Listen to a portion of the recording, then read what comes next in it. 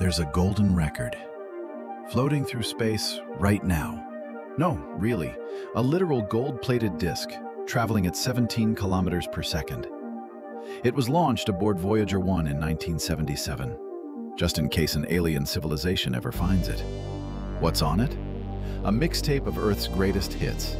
Beethoven, Chuck Berry, traditional songs from Japan and Senegal, plus greetings in 55 languages, and the sounds of nature. Birds, whales, a baby crying, a kiss. Even encoded images, math, DNA, cities, and humans waving hello. But here's the twist. Voyager has already left the solar system. It's now over 15 billion miles away, still carrying that record through interstellar space. Will anyone ever find it? Maybe not. But it's our message in a bottle. A cosmic hello from humanity.